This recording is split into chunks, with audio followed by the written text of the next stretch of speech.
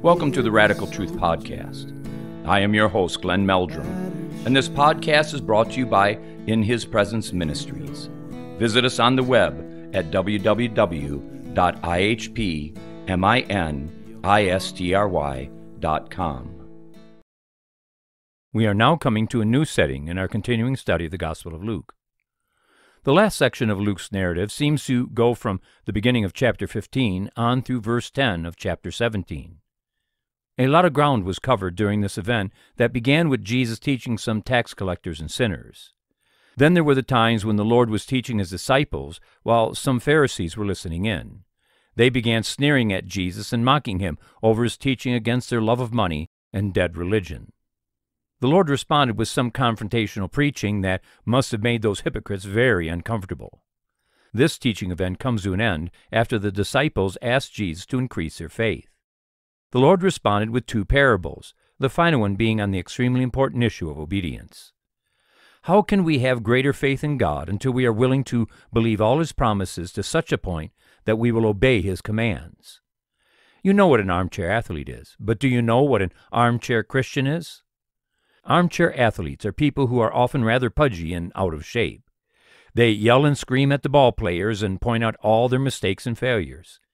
Yet not one of them are willing to face off with those 300-pound muscular linemen. If they did, they'd get run over like a freight train and have to be scraped out the field like some smushed cartoon character. They are all words with no action. I've talked to many people that claim that they had great faith, but you never see any proof of it in their life. They are armchair Christians that complain against the pastor and scream and shout at what the church should be doing, while they are doing nothing but causing trouble and wearing out the pastor. Faith is an action word that produces results. Proof of true faith begins with a Christ-like character. All kinds of people can boast about how they are a good Christian, but their character is far more Satan-like than anything else. Just look at their marriage and you'll see what I mean. A Christ-like character is filled with love and compassion, first to family, then to their local church, and then for a perishing world. Take a brief look at the prayer life of those who grumble and complain. It's virtually non-existent. During my 17 years of pastoral ministry, I have had some nightmare board members, and I have found later that every one of them were prayerless. They acted out of the flesh, not through the Spirit. At times they were even led by devils when you look at all the damage that they did. To talk about all the ills within the church while refusing to be part of the remedy is detrimental to the kingdom of God. It only advances the kingdom of hell.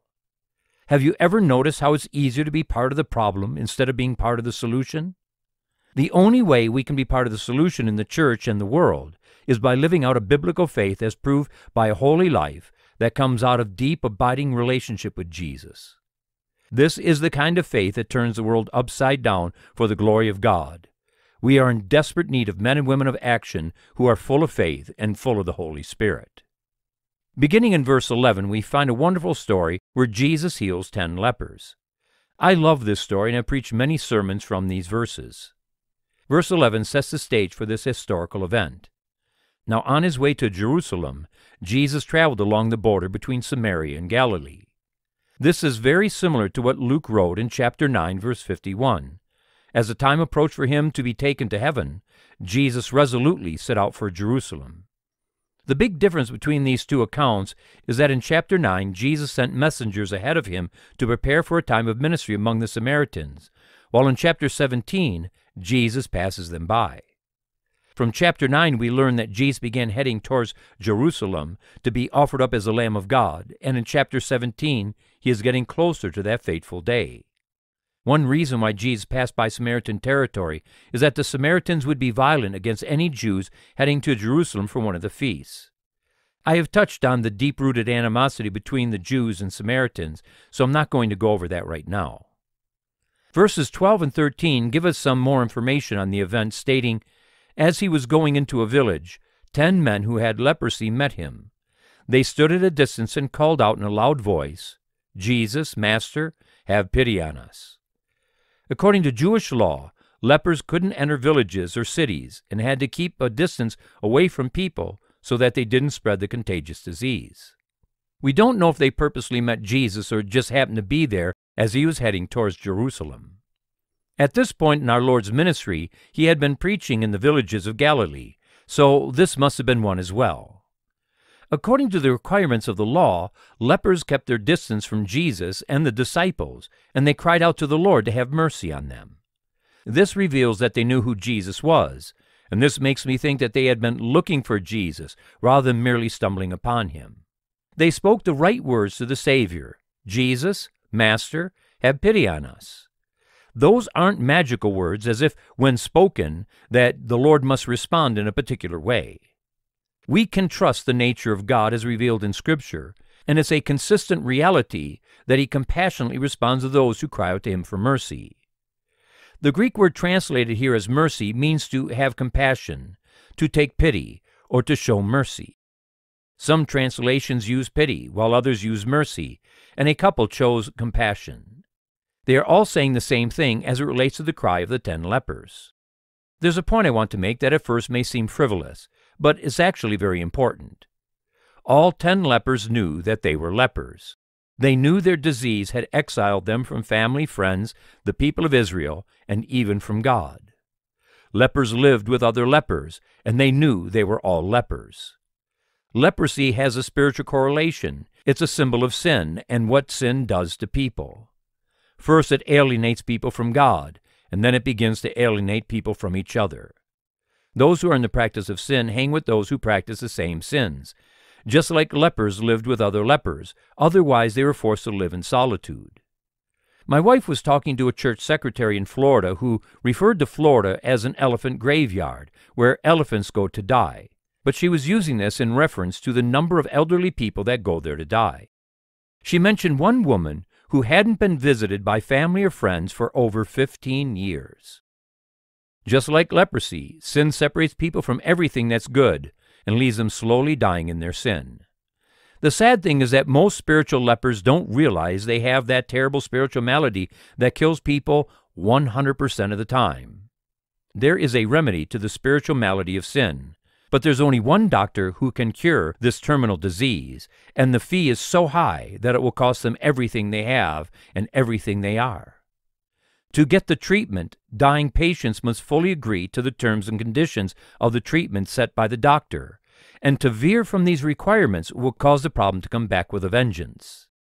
10 lepers heard that a specialist in healing leprosy was coming to town, so they waited outside of the village until Dr. Jesus showed up.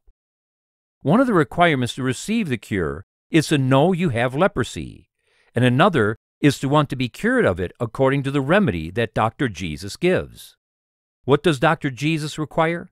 That we become beggars, that cry out to him for mercy, and this is what the 10 lepers did. The cure is so costly that it will only be administered to those who really want the cure no matter the cost.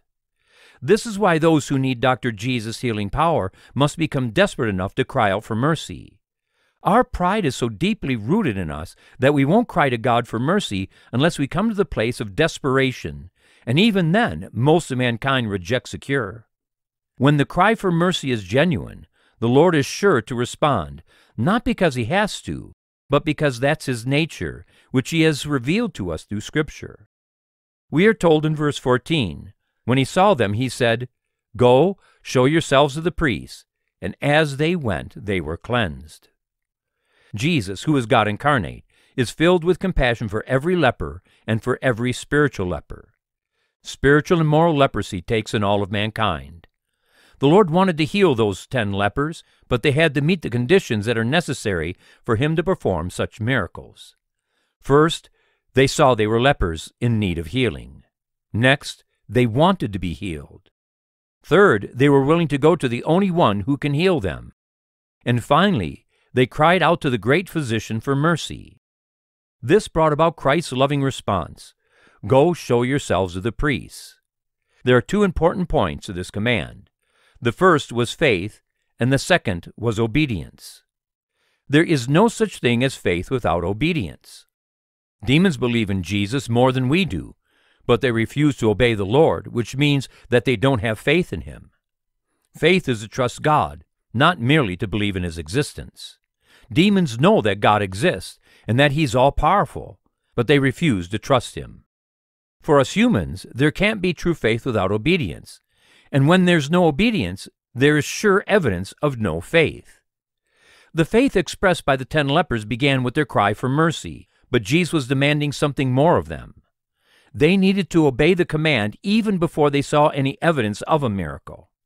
I want to take a moment to summarize what Christ's extraordinary command reveals. In Jesus' day, if something came upon your skin, you had to go to a priest at the temple to be examined. If it was determined that you had leprosy, then you were declared unclean. From that moment, you were separated from family, friends, occupation, and the worship of God. You were forced to live separate from your family and friends, so that the contagious disease didn't spread. You were forbidden to go into cities and villages. When you came across people, you had to cry out, "Unclean, unclean," so that they would keep their distance from you. Once you were diagnosed with the disease, you became like the living dead and knew the disease would eventually kill you. This is a slow, agonizing process that produced feelings of loneliness, alienation, and hopelessness. If you are cured of this incurable disease, the Mosaic law commands you to go to the temple and be examined once again. If you are declared clean, then you had to make some prescribed offerings, and then you were restored to your family and village. There were 2 lepers in the Old Testament that were supernaturally healed. The first was Moses' sister that rebelled against her brother, and the Lord smote her with leprosy for a week. The second is Naaman, who was commander of the army of Aram. This happened during the time of Elijah the prophet, and the account is found in 2 Kings chapter 5. After Naaman was healed, he didn't obey what the law commanded because he wasn't a Jew. Miriam didn't do what was required either because the leprosy was an act of discipline for her rebellion against the man of God and only lasted for a short time. This reveals that the law concerning lepers being healed was actually prophetic, since they were never used until Jesus began healing lepers. For Jesus to send the 10 lepers to the temple after they were healed must have caused a huge ruckus in the temple because the priests were predominantly hostile to Jesus. Now we come to a point of faith, and this is very important.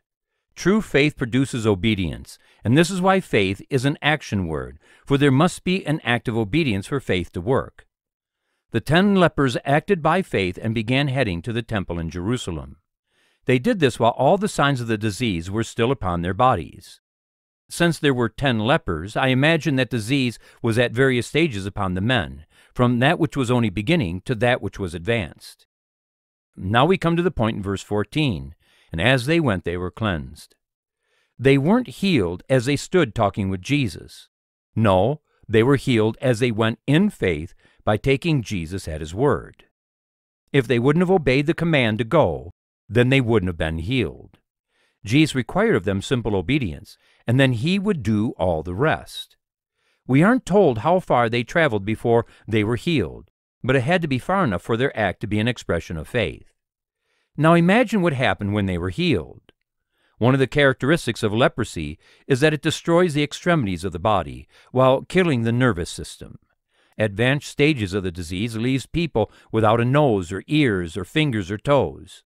I think when Jesus healed them, not only did the disease totally leave their bodies, but those body parts that were missing were restored and their skin was made new. I don't know what that would feel like to have a nose pop out of your face or ears to pop out of the side of your head, but it had to be one wild experience. Then came the dancing, jumping, screaming, and hugging. Joy would have filled their hearts that had been beat down with hopelessness ever since they were diagnosed with that terrible disease. After all the hootin' and hollerin' was over, they joyfully began heading to the temple. Their separation and alienation were at an end. They could be reconciled to their family, friends, village, and yes, back to God. Something happens after this that teaches us a very powerful truth, and we read this in verses 15 and 16. One of them, when he saw he was healed, came back praising God in a loud voice. He threw himself at Jesus' feet and thanked Him, and he was a Samaritan. 10 lepers asked Jesus to have mercy on them, which was a cry for Him to heal them. All 10 were healed, because all 10 responded in faith to Jesus' command by heading to the temple. I would venture to say that all 10 greatly rejoiced over their healing, since their lives had just been radically changed. Yet only one returned to give Jesus thanks, The rest went on their way to enjoy their new life without Jesus. 9 lepers wanted Jesus to heal them, but they didn't want Jesus. The desire for God to heal us isn't wrong unless the reason we want to be healed is selfish or evil. Jesus responded with mercy to their request for mercy. They wanted Jesus to do for them what they couldn't do for themselves, but they didn't want Jesus. They only wanted what he could do for them. But one leper was different. Like the rest, he wanted Jesus to heal him, but he also wanted Jesus. And the difference between the one leper and the 9 is humongous. This former leper was different. Though he wanted to be healed of his leprosy, he also craved fellowship with Jesus, and this is why he returned to give Jesus thanks for performing such an astounding miracle in his life. Now, there's a spiritual principle that I want to share that's simple, yet radical when rightly applied to the life. Of the 10 lepers, 9 made Jesus a means to a selfish end. What was that end? Personal happiness. Let me define how I'm using the words means and end. The means is the way we obtain a desire or principal love, and the end is the prize we seek, which is our desire or principal love. A man that wants to be a multimillionaire will use business and investments to make those millions. The end the man is seeking is to become a multimillionaire. The way the man gains those millions is the means. To 9 lepers, the end or prize they wanted was a happy life that was free from the misery of their leprosy. The means to get that prize was Jesus. 9 lepers were only using Jesus to get what they wanted, which was the idle happiness. I imagine that most of my listeners have at some time in their life been taken advantage of, where someone used you and you felt the wrong of it. Maybe you lent someone money and they never paid you back, or you tried to help someone through a difficult time and then that person stabbed you in the back. To be selfishly used hurts. Yet this is exactly what 9 of the 10 lepers did to Jesus. They selfishly used him so that they could run after the idle happiness. I would venture to say that the idle happiness was rooted in their life before they caught that contagious disease. As I pondered on this event, the thought came to me that Jesus was willing to be used by 9 lepers so that he could rescue the one who wanted more than his body to be healed. To the one leper, Jesus was the means to his healing, and the end that he was seeking for his whole life. The one leper wanted Jesus to heal him, and like I said earlier, that's not a wrong desire unless the motive for the healing is evil. But deep down inside, this man had a spiritual thirst, though he didn't understand this ache that was burning inside of him. Jesus knew this and was seeking after a lost sheep. He was pulling upon a slender thread of spiritual desire that hadn't even been awakened yet.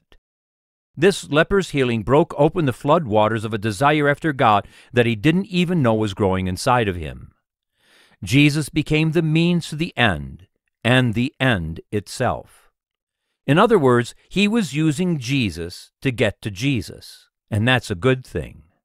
The Lord is a prize that we are to seek, and he is the only one that can help us gain the prize that's beyond our natural reach. When we really want Jesus, when we really want deep abiding fellowship with him, then he will become the means to help us obtain the greatest of all prizes and the greatest of all treasures, which is himself. An added wonder of this account is that 9 of the 10 lepers were Jews. The only one that returned to Jesus to give him thanks was a Samaritan who was hated by the Jews and who hated Jews. Those lepers that were Jews should have been the first to run back to Jesus, but they didn't because their religion blinded them to their true spiritual need. Samaritans rejected the Jewish Bible and temple worship, yet it was a Samaritan that returned to the Jewish Messiah to throw himself at his feet and worship. He didn't run up to shake Jesus' hand or to give him a big hug. He threw himself down at Jesus' feet, and in that position of adoration, thanked the only one who could heal him of that disease. This act of thankful adoration was so thoroughly genuine that Jesus responded in verse 19 saying, "Rise and go. Your faith has made you well." There's a point here that we need to lay hold of. All 10 lepers were physically healed, and all 10 would show themselves to the priests in Herod's temple and be declared clean. They would then be allowed to go home to their family and return to the normal life without all the loneliness, pain, and fear. Yet 9 healed lepers didn't go back to Jesus to thank him. They went on to enjoy the gift of God without God being part of their lives. Because the 9 didn't return to give Jesus thanks doesn't mean the leprosy came back upon them. They were all physically healed on the outside, but they weren't transformed on the inside. They left Jesus without being changed on the inside. In verse 19, Jesus says, "Rise and go, your faith has made you well." Young's literal translation reads, "Thy faith has saved thee." The Greek sentence is more accurately translated as, "Your faith has saved you," or delivered you. The faith of 10 lepers healed them all physically. 9 of the lepers were changed only on the outside. The 1 leper that returned to give Jesus thanks was healed in body and soul. He was saved. What we see here exposes a huge problem in the church. A vast number of self-professing Christians only want Jesus for what he can do for them. They don't want Jesus. How few it is that truly want Jesus, that want him without any stipulations or conditions. Jacob was the son of Isaac and grandson of Abraham. In his life's drama, there's a point when he finally heads back home. Yet he's afraid to see his brother Esau's response because of how he deceived him out of the inheritance that belongs to the eldest son. Before they met, Jacob wrestled with God through the night, and we are told in Genesis chapter 28, verses 20 through 22, "Then Jacob made a vow, saying, If God will be with me, and will watch over me on this journey I am taking, and will give me food to eat and clothes to wear, so that I return safely to my father's house, then the Lord will be my God, and this stone I have set up as a pillar will be God's house. Of all that you give me, I will give you a tenth." Actually, this is a very selfish prayer. It contains stipulations and conditions to serving God. The Lord tolerated this selfish prayer because it was the best that Jacob could offer at that point in his life. The prayer or liturgical song of Habakkuk, chapter 3, verses 17 through 19, is much better. Let me read it to you. "Though the fig tree does not bud, and there are no grapes on the vines, though the olive crop fails and the fields produce no food, though there are no sheep in the pen and no cattle in the stalls, yet I will rejoice in the Lord. I will be joyful in God my Savior. The sovereign Lord is my strength. He makes my feet like the feet of a deer. He enables me to go on the heights." What a phenomenal prayer and declaration. This is a biblical way of thinking, where the victorious Christian life is lived out. From this account of Jesus healing the 10 lepers, we should take a little time and look at the problem of being double-minded that's revealed in this account. Double-mindedness is much more common than what we might think. When you go to a restaurant and they have a huge menu, it's easy to be double-minded. Do I want breakfast, lunch, or dinner? Do I want beef, chicken, or pork? And so on. To be double-minded over our choice of what we eat isn't sin. But it is sin when it comes to our faith and walk with God. James confronted this issue in his epistle in chapter 4, verse 8, writing, "Draw near to God, and he will draw near to you. Cleanse your hands, you sinners, and purify your hearts, you double-minded." To draw near to God is the prize of all human existence. But to do this, we must become single-minded. Single-mindedness is a condition that God established for us to draw near to him and for him to draw near to us. This wasn't the church's idea. To be single-minded, we must have one consuming love, one consuming desire, and this can only be Jesus. To do otherwise would make us idolaters. The Lord must be our supreme love, where it's as if we hated others in comparison to our love for the Savior. This can happen only through single-minded devotion to God. This doesn't come to us naturally because we are naturally predisposed to double-mindedness. Before we can overcome double-mindedness, we must understand how it works in our life and then begin to deal with it through repentance and persistent prayer. Our propensity to double-mindedness can even affect our repentance, where we try to get right with Jesus for all the wrong reasons. People can ask God to heal a marriage, which sounds good, but if the motive is wrong, then the repentance is also wrong. Let me explain myself by using an example of marriage. It's not hard in our day to imagine a marriage that's falling apart. It's all too common. The husband and wife may pray that God would restore the marriage, but they do this because they aren't happy, and they believe the lie that they deserve to be happy. Their motive is wrong because they are being double-minded. They know that they should love and forgive each other because that's what God's Word teaches. Yet they have been defined by the worldly philosophical lie that a reason for being is to live a happy life. They are like the 9 lepers that wanted Jesus to heal them, but didn't want Jesus. Double-mindedness can infect every area of life. I knew a pastor that was going through a terrible ordeal of having a son that was diagnosed with leukemia. I hadn't seen him for a few years, but he and his wife showed up at a church where I was ministering. That's when I learned about the condition of their son. The wife told us a sad story of how they virtually lived for 6 months in the hospital. She said it was the worst year of her life and the hardest year of her marriage. Then she commented on how they begged God to heal their son and repented of anything that they could imagine in their life so that the Lord would heal their boy. I didn't comment on this since the pain of their ordeal was still very raw. I'm glad to say that their son lived. Now here's the point of this story. They didn't repent because they wanted to be in right fellowship with God, but they wanted God to heal their son. I'm not saying this to condemn them, because as I have meditated on this issue and their situation, I can't say that I would do anything different. It's a very difficult position for parents to be in, to watch their child suffer and possibly die. Yet our repentance should be for one reason. Sin has separated us from God and hid His glorious face, and our repentance should be for the reconciling of our relationship with Jesus. The more we love Jesus, the more our repentance will be done with a right motive that's free from double-mindedness. Let me be transparent here. Ministers can repent from sin not to have Jesus, but so they don't lose their ministry or so they have the anointing of the Holy Spirit.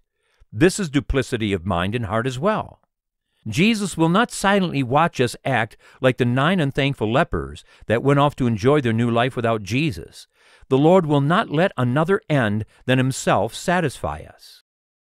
Jesus gave us the remedy to our duplicity in verses 9 through 11, pronouncing, "Grieve, mourn, and wail. Change your laughter to mourning and your joy to gloom. Humble yourselves before the Lord, and He will lift you up."